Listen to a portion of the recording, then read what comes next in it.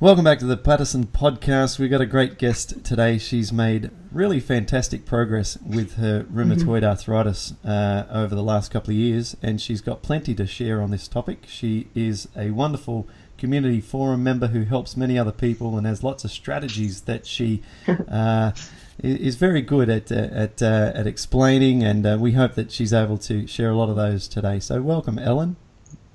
Thank you. I'm glad to be here. Happy to be here. And if people are watching this YouTube video, they'll appreciate the wonderful, colourful background you've got there in your room. Oh, yes. And if you're listening to this on the podcast as a recording, then just picture a lovely room with lots of creative... we've got drums in the background and a lovely couch that looks like it's had a lot of loving and some nice painting. So it's a great space. Oh, yeah. Yes, it certainly is. Now, we're here today to talk about rheumatoid arthritis. You and I have got to know each other online, and this is the first time we've communicated face-to-face, although you were part, I remember, of an early sort of coaching call that I did about a year ago, I remember. But now we're going to hear about your journey and what you've been through over the years, and hear about how far you've come since you've made a lot of changes that you were able to implement. So where did it all start? What happened? It started in about Thanksgiving 1998. Yeah, long time ago. Yeah. And I started getting this feeling in my right elbow. It was so weird. It was like pain, and then it just got worse. And it's like, and I worked for Superior Court of Sonoma County, so I was working. And then we went on vacation for a very short vacation for Thanksgiving, and I had excruciating pain in both shoulders. It was so bad. It scared me a lot. I was very scared, and I couldn't hardly move. And my husband put me in showers, the only thing we could think of to do, and then it got a little better. And then I had to wait. I was seeing a chiropractor at the time. Right. And she couldn't quite read the blood results when they came back, but my sedimentation rate was very high. And so then I finally got into a rheumatologist. It took, over 6 weeks, and there was a guard dog manager who would not let me get in there. And I was so sick that I really thought I was going to die. I really did. And my husband went and stood in that office and stared at the lady and said, "You've got to get her in here." And she finally got in. Was it just that much backlog with the number of people trying to see this doctor? I don't know. Strange. When the doctor finally got me in, she said, "We don't let this happen to people." It's like, well, you just did let it happen to me. So, and then I got on shots, methotrexate shots, and then prednisone, of course, and that went on for a while, and at first the prednisone didn't work, It's like I still had the excruciating pain, but then, it finally started settling down, and I'd gotten off work, so I was off work for 10 months, and they really wanted me to come back, but I didn't go back. I needed to get well again. So I kind of fought a battle with that too, with the HR or whatever. Sure. And then, it's just like, for all you people out there, who know what it's like to have RA, it was really hard. It's scary, and then giving myself shots, that was like, I was taught to give the shot in the arm, and I couldn't even do it, and luckily I had a friend who had done shots, so I started giving myself the shot in the thigh, which was so much better, right. So much easier, And the friend and I would laugh because I never wanted to do it, and it would take me one time it took 20 minutes to get the shot in. Just building up. I just couldn't do it, And then we'd laugh because it was so pathetic how long it took me, So this went on for. Finally got on methotrexate pills, and then I got on Plaquenil and had giant heartbeats. I got off of that and got on sulfasalazine, which I was on for years. So this is like, I've had this disease for 16 and a half years. So it's been a long time. Yeah.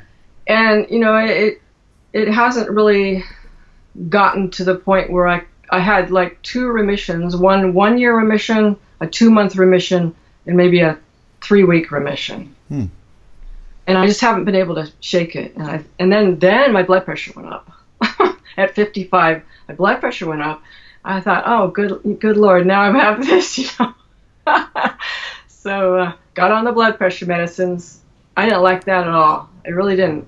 Then I had problem with esophagus problems or something. And it's like I wanted a way out of this. I wanted to find the way So the first book I read was Dr. Bernard, and read his book and started thinking about, I went, just ate plants for a while, but it wasn't enough.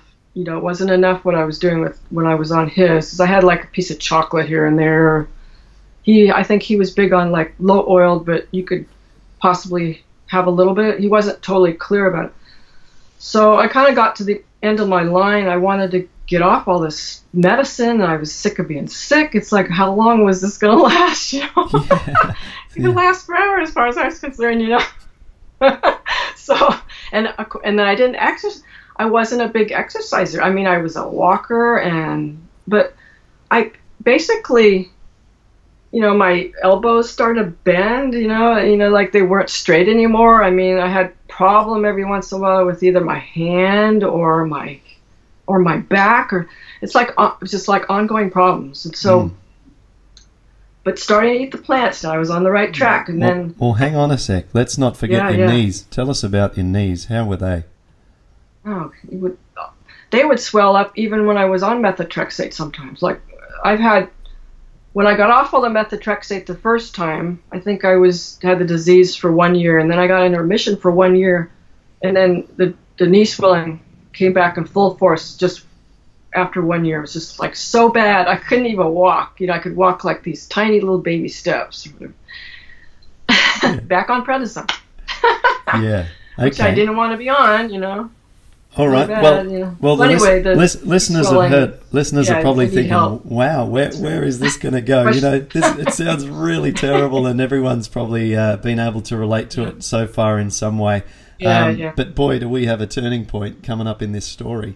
So tell us then, after from Dr. Neil Bernard's book, you read that and you started your education process. Yeah, I got all his books, every one of them. Okay, yep. He's great on the topic of diabetes. He's got a great book, hasn't he? Yeah, about that was the one diabetes. I think I got first, maybe. Yeah, that's the one I recommend to anyone who has any form of diabetes should read Dr. Neil Bernard's Reversing Diabetes book. It's a great book, and it's a very it dovetails very nicely with the Paddison program. So if anyone's on the Paddison program with a form of diabetes, then there's nothing to concern yourself with, because they're so similar. So so after Dr. Bernard's book, what happened next? Well, my blood pressure was still, it was stable now, but I just had this gigantic desire to get well. I can't tell you. Ever since starting Neil Bernard's books, I had such a profound sense that I'm going to get well.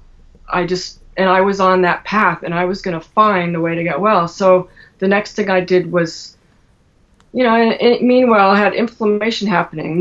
My knees swelled up every once in a while, and when I was still on methotrexate, nobody knew why. I had MRI and nothing, At least I didn't have hardly any damage, so that was good.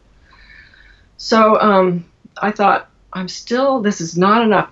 Dr. Bernard, and I saw him in person. He was wonderful, but wasn't enough. So I thought, so I emailed Dr. McDougall. I thought, I'm going to email Dr. McDougall. And maybe he won't answer, but sure enough, right away he answered me.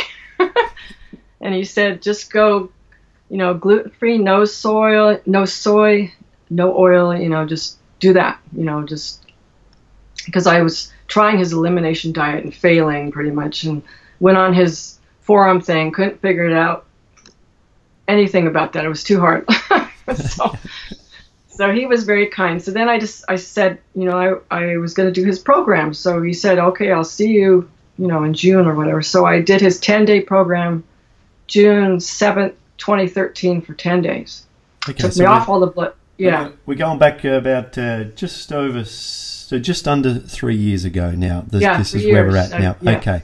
Right. And Sister, set the scene so everyone can picture this. You're currently on sulfasalazine. You're on tablet methotrexate, prednisone. Prednisone? Prednisone, I think I got off finally in 2010. Okay. I was on it for 18 months. It was horrific for me. I got shingles. It's like, I'm telling you, to me, it's like the devil drug. It's evil, I think. I finally got off of it. It took everything I had to get off of that drug. Everything inside of you had to have such strong desire to get off that, because you have to beat your own mind. Your mind doesn't want you to get off of it. You know, it's like being in an Alfred Hitchcock movie, like Vertigo or something. You just can't get out of it. Can't get out of it. You know, it's like, so anyway. Yeah, yeah. Okay, and I know you've documented the strategies that you've used to get off that drug really nicely in our forum, and it's been very useful for people. That was tough. So yeah, I know. Yeah, I'm so thankful that I never went on that drug. I think one of the most fortuitous things that ever happened to me with this disease is that my rheumatologist does not recommend that people have prednisone. So it's not an option for him in his clinic. Good? Yeah. Wow. That's really good. By taking prednisone out of the picture, it just makes everything. I just think it just makes everything easier, because you don't have the option. So you have to either get onto a different disease-modifying drug, or you have to look at a biologic, or have a think about it. You have to look at what you're eating, and you have to exercise like you're training for some kind of event. And if you do those last two things, as you came to discover, you get the results that you could, without the side effects of the prednisone, because the damage that prednisone can do to your gut is worse than any food you could ever eat.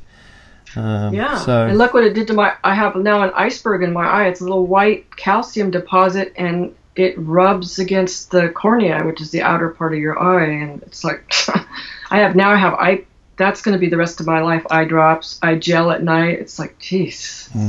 Yeah. So I advise you, if you can get off of it, people, get off of it now. Yeah.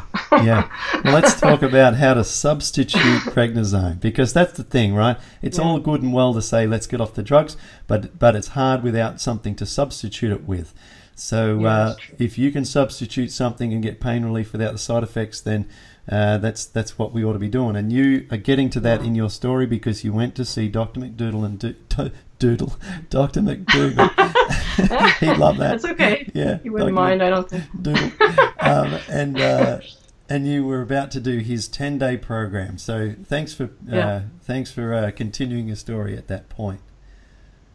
Oh yeah, and then of course my blood pressure was like 152/90. I mean, of course, as soon as he got me off of the metoprolol and the amlodipine, it went back up. It's like, and he said, "Well, it's okay," and I cried in front of him, and I think that was hard for him, but. And he kept saying, "Well, your damage is done," because I have this hand, and you could tell it's not quite the same as the other hand on one of them. It's got like a hump on the right hand. So, but anyway, I got through that, and I was really, stoked about continuing along, and getting well. And how did you feel at the end of that 10 days? I felt really good. Not really good? I felt really empowered. You felt good, yep. Yeah, and I had learned all about heart disease and how eating, animal foods can just, mess up your heart, mess up your arteries, and cause that whole thing, to happen where you get a heart attack. It's like, so I was basically now heart attack proof. Yeah.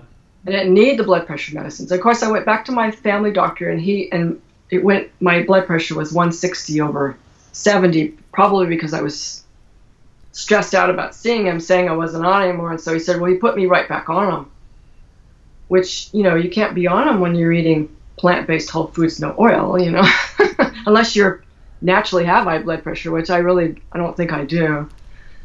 So then I found Dr. Clapper, just by sheer luck, I think, or maybe Dr. McDougall mentioned him or whatever, and so I made an appointment with him immediately because I wanted to get off those blood pressure medicines, and I'd heard so many good things about him, and went and saw him. It was like best thing I ever did. He's like such a nice man, supportive. He listened to me. I mean, he took the time to listen to me. He took me off the blood pressure medicines again. he took my blood pressure. It wasn't that, and he's worked with me ever since. And I can now email him at any time, and he emails me back. I mean, I think, and also I did a 4-day fast because I know I'm skipping around a little bit, but in December 2014, I'd gotten off all methotrexate again because I thought 2 years of McDougall, I'm getting off of these drugs, and inflammation came raging back. So I did the 4-day fast at home under Dr. Clapper, and all the inflammation went away, all of it. So I knew, like you said, you're on the right track. You could tell it's the food or whatever. Yeah. Yeah, I think is a good point where I can make some comments there. After the event that Dr. Clapper and I put on here in Sydney recently, he and his wife invited us over a few days later to spend some casual time with them in Bondi near the beach there.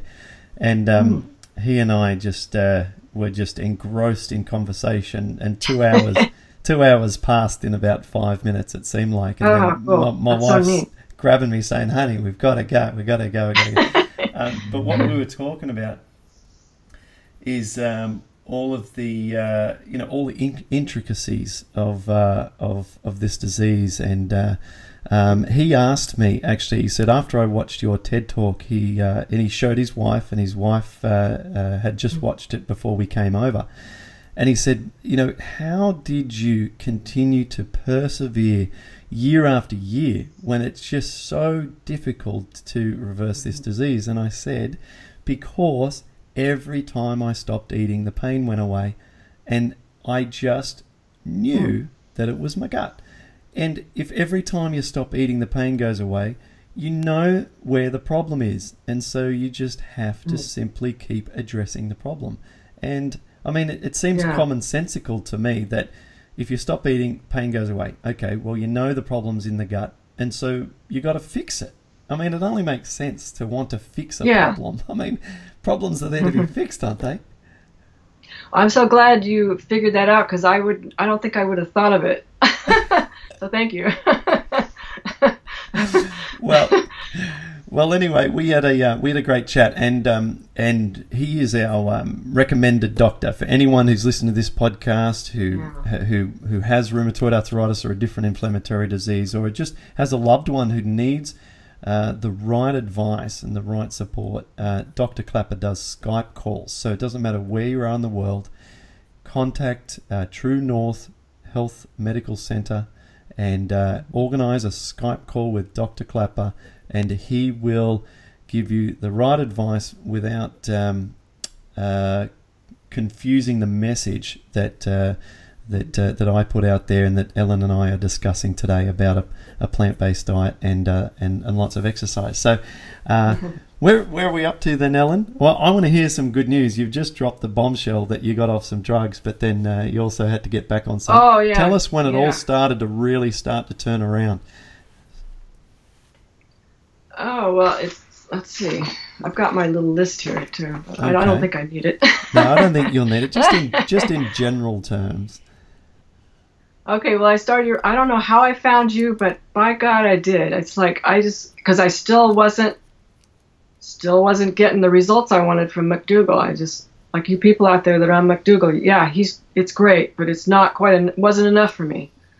So I found you somehow. I thought, God, this is like the best thing that ever happened. So bought your book, read the whole book, got a discount, got on your forum, and it's been great. I mean, and then I was, confused at first because, it's really hard to figure out, if the food is causing the swelling or what, but like you pointed out again and again, I was at the beginning of the program, and there's no way anything could really possibly happen yet, I don't think. But for me, it was that first Bikram yoga class, May 17th, 2015. It's like, I didn't want to go to Bikram yoga. I thought, why should I do that? It's like, I used to play soccer. I was like an amateur athlete, but that was when I was, 25 to 40 years old. Yes, I was kind of rough back then, but Anyway, Bikram yoga, I thought, oh no. So you kept pushing me on, and he goes, well, just try it. And I thought, oh, okay. So I said, I'm going to just go down there and try it, because Clint said I have to. And maybe, just maybe, it'll make a difference and I'll get better. So, by God, that first class was the hardest thing. It was so hot. It was so extremely hot. And luckily I got this teacher named Lori, because I was kind of afraid of the yoga teacher because of the Yelp interviews. The Yelp reviews weren't that great, a few of them. Yeah. So I thought, I don't want to get him. John, So that's funny. Made it through the first class, and then I went again and made it through the second class. It's like pretty soon, the knee swelling, and I like, when I look back, I've never had too much pain. I'm just, maybe, I don't know why, but it's never been pain. It's always been swelling with me with my RA. I mean, at first, when I was first sick, I had phenomenal pain. But, it's basically just been, maybe here and there I have pain because something happens, but all in all, it's swelling. Well, my point is that the Bikram yoga, my right knee started to go down a little bit. But it would only go down right after class for about 2 hours, and then it would come right back. Like the next morning I wake up, there it was again. Mm-hmm. But it was like the beginning. It was the beginning of getting better. It wasn't, I don't know if it would have happened without the Bikram yoga. I really don't, because, I was doing this step up and down with a 5-pound weight vest because Dr. Clapper said I needed to do that to build up my bones because I had osteopenia, that lovely thing to get. So Bikram yoga has been difference between night and day with me. It's like I am now stronger. I'm more flexible. I couldn't pick up my little baby granddaughter. I have three girls, and 2 boys, but I couldn't pick them up, and now, no problem. I can pick that girl up, Savannah, up so easily. It's like nothing, It's so amazing. 18-pound bag of potatoes, pretty much no sweat, and it's like I'm so much more flexible, and it's like a total miracle. So thank you. I can't tell you, I'm going to cry. I really appreciate your help. Oh, you're welcome. You're welcome. And, everything you've done, all the effort that you've put in, because I'm like rock solid. Yeah. What we're going to talk about next is the discipline it takes to go through that, because it's one thing. You know how many people that I tell to do Bikram yoga who actually go and do it? It's the whole lead the horse to water thing. All I can do is suggest it to people, but you're one of the few people that actually went out and did it, and then one of the even fewer people who've stuck with it, and stuck with it to the extent that your results and your life now is so incredibly improved. It's like 100%, 100% turnaround, and I've done 173 classes. I'm never going to stop going. I don't think. I don't care. I'm not going to stop. I'm about the same age as the yoga teacher, John. I'm like 2 years older, so we're both going to get there. No, it's amazing because I remember when you started to go, and then your momentum was keeping you there. And then it was around about 90 classes, and you did those in maybe only 4 or 5 months. It was over. Yeah, 4 times a week is my goal, Yeah, which is what I did most of the time. And you went from having these swollen knees that you'd had probably for a decade. 6 months. So, they'd come and go, but this time it was 6 months. Right. And now you haven't had. How long has it been since you've noticed swelling in your knees? Oh my God! Well, it's been quite a while. Yeah. The swelling went away. I think it was class 10 or day 102. Well, here it is, day 361 or something, 362. It's been a really long time. Right. Yeah. So good part of a year, and yeah, and. What was fascinating, if anyone's sort of thinking, but maybe it's going to come back. No, listen to what actually happened, and I shouldn't step on your story too much, but we witnessed as people who were paying attention to your journal and commenting on your journal in the forum and watching your updates and stuff, that the swelling went down bit by bit by bit by bit by bit. It wasn't that, you know, it happened in a way that you would expect the body to heal. They're going through a healing process, you know, slight improvements week to week, incremental, you know, reductions in swelling after another class and then another class. And I remember you were saying, look, I've woken up this morning, the swelling's not there, but I'm just about to do yoga and it's just starting to come back a bit, but then the yoga got rid of it again. And then it felt like that the yoga got on top of it and never allowed it to reappear before the next class, and then it was just gone. It totally accelerated. It must be like 100% acceleration. And now Catherine is doing that. Catherine on our forum. I mean, she's like, just like me. It's exactly what happened to me. I'm just hoping that it just continues for her. I'm sure she will. We'll make sure she listens to this episode and hears your story. So we're going to cover a lot about Bikram yoga in the next part of this 2-part series. We're going to have you back, and we're going to get John, your yoga teacher, on the call, and that's going to be a lot of fun. And he's going to give us a teacher's perspective of Bikram. And I don't care if people think they've already heard the Bikram message and they think but there's not one near me or something, because we just got to make sure that people understand the power of that particular class and that particular exercise. In fact, you mentioned earlier that you said you don't know if you would have got to where you are now without the Bikram. No, I don't think I would have. I would not have. I really don't. No, it saved my life. I told someone yesterday who's limping out you're right. of class. It saved my life too. Saved my life, yeah. Someone's limping. That's what Dr. Clapper said to me. Yeah, Dr. Clapper said it saved your life. Yeah. I mean, it did. I mean, I think that's what I remember. I mean, because we all suffer from exercise deficiency, and when you do Bikram yoga, it's not just doing a little bit. It's basically saying, I'm like a super athlete or something, and you don't have to actually go and schedule training, and if you're disabled, you can go into the class. I remember when you first went into the class, I recall you were working with a chair, weren't you? I still am. Right, you still are. I don't care. Yeah. Just during the bow, standing bow. For some balancing. And just if I need to put my hand there, and sometimes during a couple of other poses, like the one where you put your arms like this. I use it. Sometimes I might like waver it, you know, I lose my balance. Here you go. Yeah, and then, there's a couple of them I use it, and he doesn't care. I don't care. Other places, though, will not allow chairs. I know that. They do. Yeah, it can be a little bit. They think of me as their miracle, I think. Yeah, well, you are.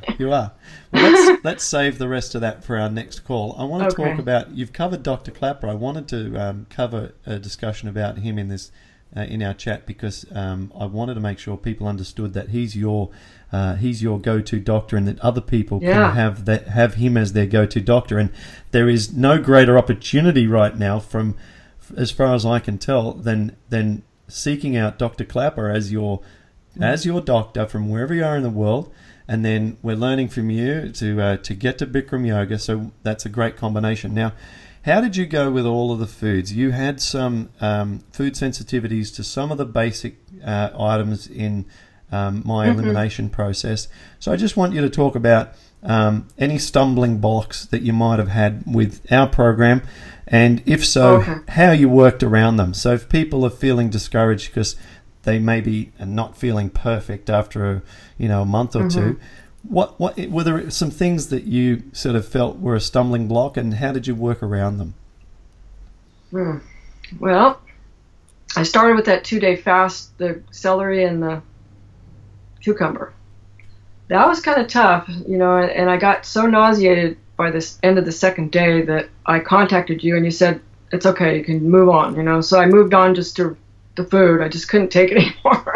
I think I would have done better on water, I think, maybe. Okay. It's very detoxing. Just from my own personal experience, but I did the best I could. So that's the beginning, people. The best you can do is what you can do, And then I had never mixed the quinoa and the buckwheat. I ate them separately. Okay. And then I felt like the buckwheat somehow was bothering me, and I still can't put my finger on it. I'm going to retest it again in the future, but I finally just took it out. I thought, I don't know what it is, but it's like I went by gut feeling a lot, how I felt, and I watched the other day I mentioned like a hawk, but you're relaxed. You just watch. You like notice little whatever when you eat something, and then I didn't quite do your vegetable thing because I'd already been eating 2 pounds of non-starchy veggies a day because I was like hooked up with Chef AJ, and I didn't want to stop that. So you said I could do that. So that was kind of my way around it. I did not want to give that up because it helped me so much with my brain chemistry. It's like it reduces cravings, like for sugar and whatever else you're addicted to. Yeah, tell us about it. Explain a little bit more, because we've not covered it in any other episodes. It's something that you do. I don't know anyone else doing it. Yeah, well, Chef AJ believes that sugar, oil, and salt are the evil trinity. Okay. So they cause you can become addicted to them, and she was addicted to all three. So she started this program, Ultimate Weight Loss, which I joined like 2 months before I found you because I just loved her. I followed her, and she'd lost a bunch of weight, and she was so healthy, and I just really liked who she was. So I was already doing the 2 pounds of, and of course I was doing. Dr. Clapper said 2 cups of steamed kale a night, and I had to do 2 cups. I couldn't do 1 cup. I had to do 2. So I didn't want to give that up. So you let me work around that. I emailed you and said, well, I don't want to give this up, and you said that's fine, and I was really appreciated that because that has, the more vegetables you can eat, the better you're going to feel. It's like they do something to your body. They make you, then you forget about your cravings for sugar. And I know there's people on the forum that have cravings. I don't have those. I just don't. I think maybe I get them because you guys on the forum are talking about it. Then I kind of think, well, maybe, but then I let that go. That's anyway, great. I'll get back to what I was doing. What do these I did that veggies 12 look like? days. I did the 12 days,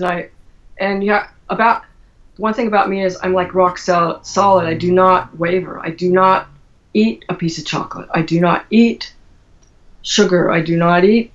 The only thing I do is have a little pinch of salt on my food because Dr. Clapper said I could. Mm-hmm.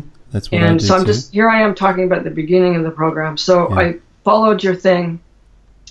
And then day 13, I wanted something else. So I tried oranges, which were fine. And then, then day 17, potatoes. I just love potatoes, and I think you're worried about the nightshade family, but they don't do anything to me. No, it's like I love them. They don't do anything Dr. to about. McDougall loves them. It's like Yeah. they're very satisfying. Oh, potatoes are the greatest, especially. So I went around your thing there a little bit. I was like, I put my boat around that one. And then you kept saying, try the brown rice. Is it miso or miso? Miso. I say miso. Miso. Yep. Yeah, Mm-hmm. okay. Mm-hmm. Well, I failed on that one because I just felt so bad. I cannot eat soy. It just does something to me. And it's like I plummeted. I ate it, and then that night I plummeted and down in my mind as something. I just can't tolerate it. So I think other people out there can't tolerate certain things. Well, mine is soy. Yeah, and that's. So I just said, okay, I can't do that one. For concerned listeners, normally the miso, even if it comes from a soy base, I encourage people to get brown rice miso, but most of the time the brown rice misos also have a soy component to them. And mine. Yeah.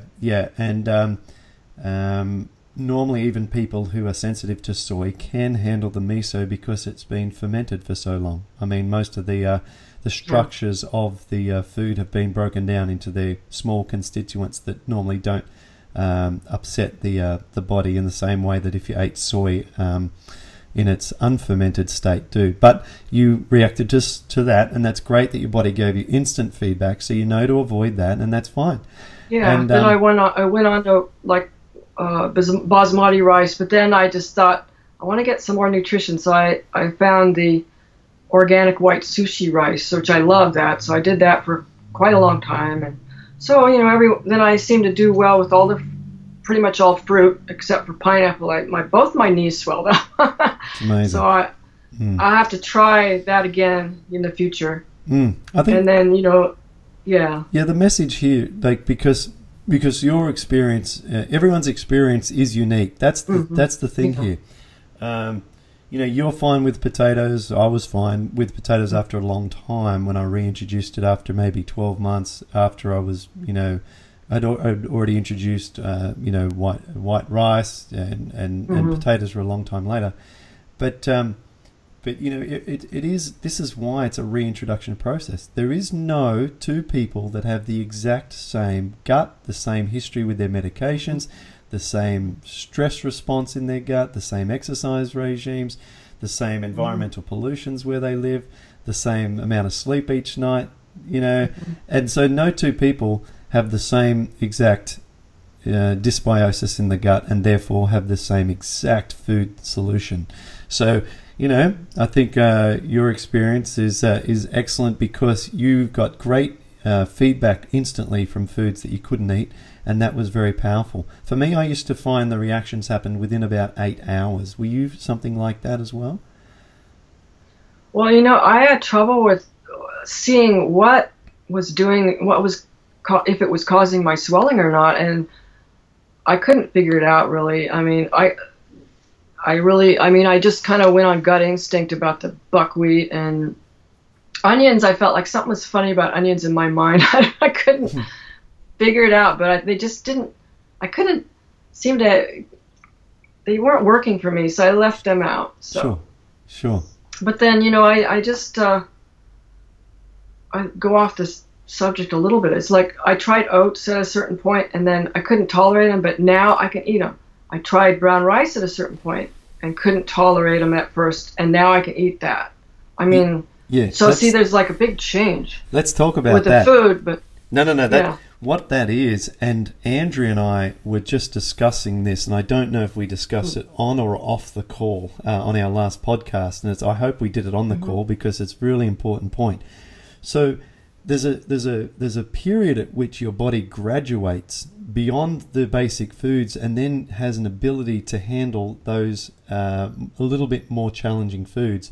So we know from the scientific studies that cereal grains are one of the most aggravating things for people with RA, which is why people go off and try absolutely absurd diets like paleo and just eat lots of meat and fat because they hear, oh, you know, grains are bad for arthritis. Well, they can be, but the meats and the dairies are, you know, equally or doubly as worse. So it's not a matter of avoiding plant foods just because cereals are implicated. It's about healing the gut so that at a later point a healthy food like oats can be then tolerated by the gut. It's the same with the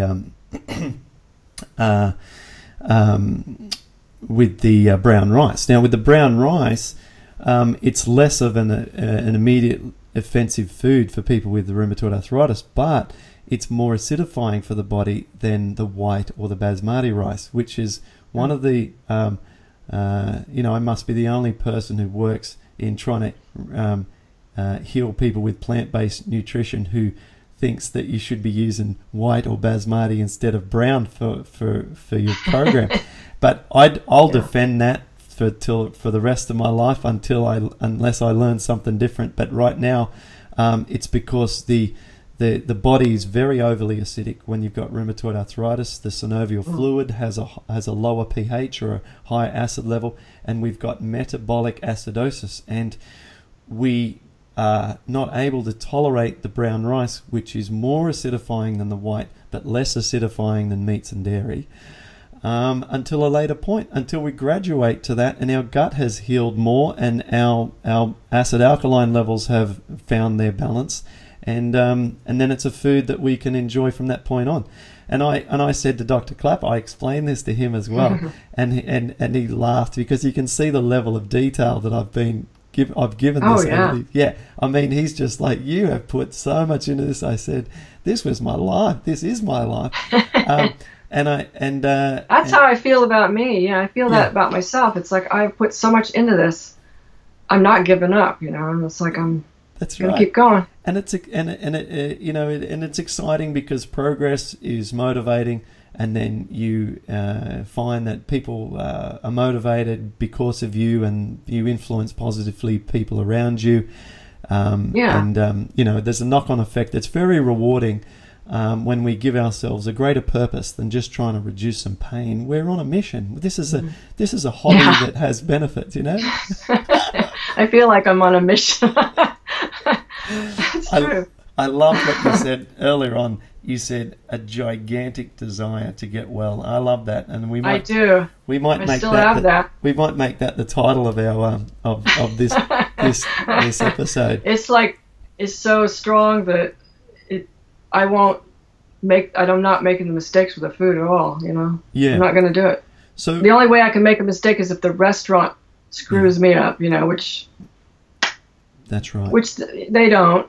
They haven't yet, except for the recent one where I think maybe they had something I didn't want in the broccoli and the mushrooms. Yeah, we do become those people at the restaurant that has the funny demands that the chef has to put up with, but it's worth it, because who wants to have any repercussions when you're doing Bikram yoga every second day and you're eating, it's not worth it. So you know, people don't realize this disease is so difficult, and it's lonely. You know, I'm so appreciate we have this forum to talk to people that have other people that have this, because this is not an easy thing to have. I mean, it's like no one understands, no one gets what I'm going through. You know, I mean, they can sympathize, but I'm telling you now, when people look at me, they say, "You look good." Or they say, you're doing something right. You know, it's like they go on, you know, "You're looking good, Ellen." And that's all I hear. You know, I don't hear, "Oh, you know, what's wrong? You know, you don't look so good, blah, blah, blah." I don't hear that anymore. No, you do look good, all right. And I'm on a roll right now. I always laugh. Because your postures in class now are getting better than some of the young people, aren't they? Oh, I know. It's funny, isn't it? That is just so good. So the teacher thinks that's funny. Let's just wrap this up. We've covered Sure. We've covered your story, and I'm glad that we've gone into a lot of depth with your story, because I think there was some bits of information in there that we wanted to explore a bit more. And I think listeners have heard a lot of stuff from us in previous episodes, and it's good just to go over some of the more finer detail of some of the things that you covered. So we've done that. I wanted just to check, where are you at now with your medications that are required? Yeah, where are you at with what you need? Well, I got on the Paddison program, and then the inflammation. You know, what happened was I had that inflammation in December 2014, and then I didn't get the lab till like February 2014, and which was the inflammation was way up. So went back on methotrexate, I think it's I was on 20 milligrams once a week, and then sulfasalazine, 4 pills, which are 500 milligrams each, and then folic acid for the methotrexate side effects. And that was what I was on, and it started to work immediately. You know, I'm a fast responder with methotrexate, and I've heard other people aren't, but it works well for me. So, but I talked to my doctor, and this time I said, let me get off the sulfasalazine this time. Last time I tried to get off the methotrexate, and I bombed out. It didn't work. This time I'm going to get off the sulfasalazine. I don't think it's doing anything. And sure enough, it wasn't doing anything, because I got off, you know, now, soon I got off, 2 pills.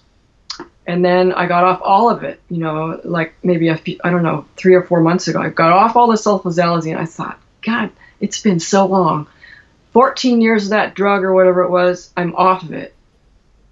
I'm on the right track. So then, you know, my lab continued to be okay. Plus, I have no anemia, which is pretty fantastic considering I've had borderline anemia the whole time, you know, pretty much. And so now I'm down to 15 milligrams of methotrexate, and so I'm due to go down again May 25th if my lab is okay, which I'll get soon, and which I'm feeling so good. I don't see how it couldn't be okay. I mean, and then now I do get these bouts of fatigue. I would, after looking at Mark's journal entries, he gets the fatigue too. I think maybe it goes with Bikram. It does. Yoga, I don't know. Yeah. But I combat it with that. I combat it with 1/4 teaspoon of turmeric, just mixed with potato or rice, and it usually works. It usually, or sometimes I have to do 2 times 1/4 teaspoon of turmeric, but it brings me back. The fatigue goes away, and also it worked on my hand swelling, because I had like a swelling like right here that sometimes comes and goes, and turmeric immediately. I'm talking, I eat it, it's gone. It's that quick. Brilliant. So I'm glad I have that remedy. do you put it with the black pepper? No, I don't do black pepper yet. I don't know. Turmeric in with a meal. It's a little bitter, but I just eat it. Okay. It's not that bad. Good. Okay, well, so now I'm headed toward getting off all the medication again, and this time I'm following Hannah.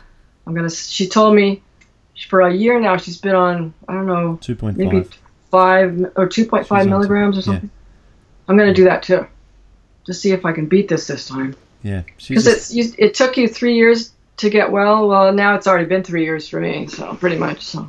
True, but I didn't have the disease as long as you. Yeah, I think that's probably it. And I was on more of an elementary diet for a longer period of time. I just kept on those baseline foods and didn't expand on those for a long time.